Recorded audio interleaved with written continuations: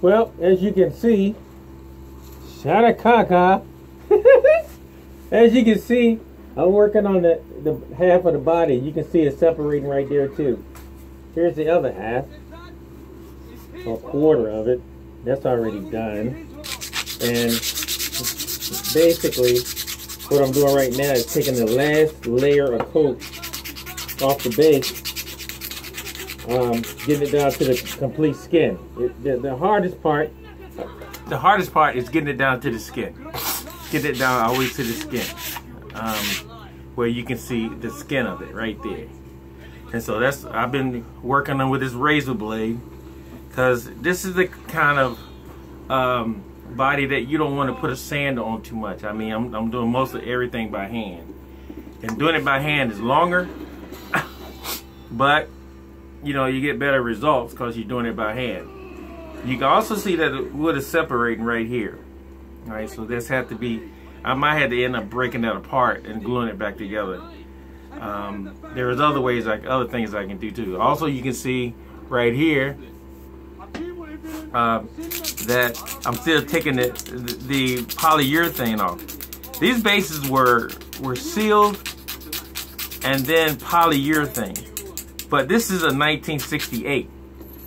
And in 1968, this thing is undried, the polyurethane done cured, and you know, you got to take it all the way to the meat. I mean, look at that. Although I can see the meat right there, you see it right there showing, I got to take all this off. All this needs to come off. I need to see complete meat. And that's where the time consuming comes in, where you have to take this razor blade and go and keep doing this until you get down to the meat, because you need to get the meat. I need to get to the meat. All right, now I already did the neck. The neck is done. All right, so it was in, you know, you can see the pinto pony stripes and stuff like that. That's water damage. That ain't going nowhere. That's gonna always be there. Also, you know, most of the stuff is from him playing up in that area. But I left the sticker on. I didn't want to take that off. It's, you know, some things you don't want to touch.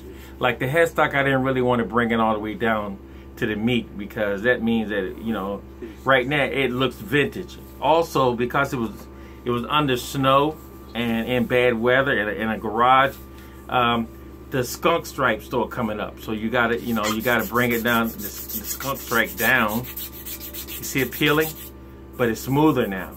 You know what I'm saying? But it was actually coming up. And so you have to, you know, take a razor blade and chop and put it back down to where she's supposed to be, where you can actually smooth. I don't want, the thing about this neck is, I don't like touching it. The mojo is right here, y'all. This is the most of the mojo. I would say this is 80% of the mojo is right here. Now, I could be a little shy and say, you know, I could go 90% of the mojo is right here. But this thing feels amazing. But I gotta put a nut in it. I had to take the old nut was jacked up. I don't even know what I did with it now. But it's laying right here somewhere. Probably in the trash by now. But the old nut had broken off. And so now I'm working on the new nut. I had to put a new nut on it. I'll look for the old nut. She done nutted out and left. The old nut done nutted out and left. Alright, so this neck is pretty much done. You know, the only thing I have to do to it now is take some sandpaper and smooth it out so that the clear coat can take it.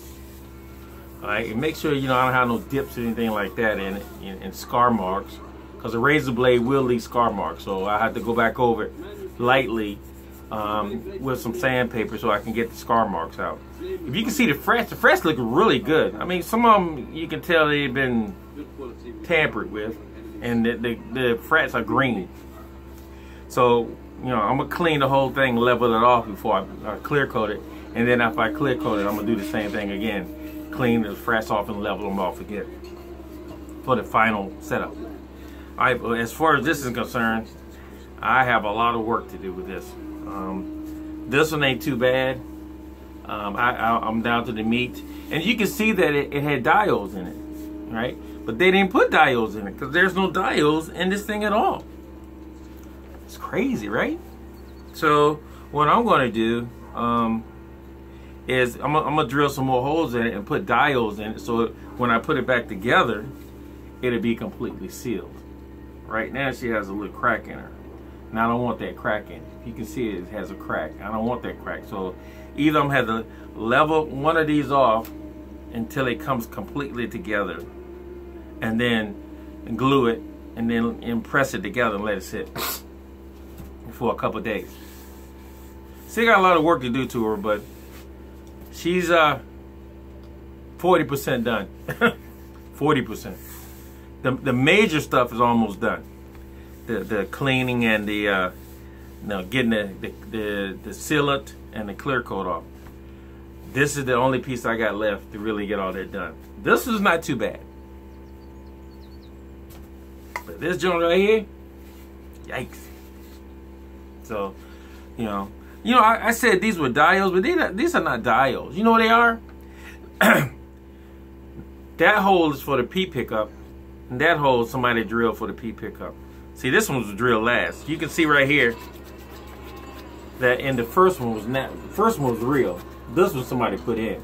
See, it says natural. So I'm gonna drill diodes in it because I don't want it to come apart again.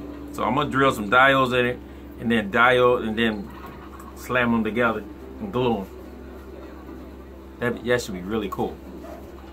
Interesting. So here we go, back to work again. John Lee Long in the Hobo Depot. And it's early in the morning too, y'all. Well, back to work. Peace.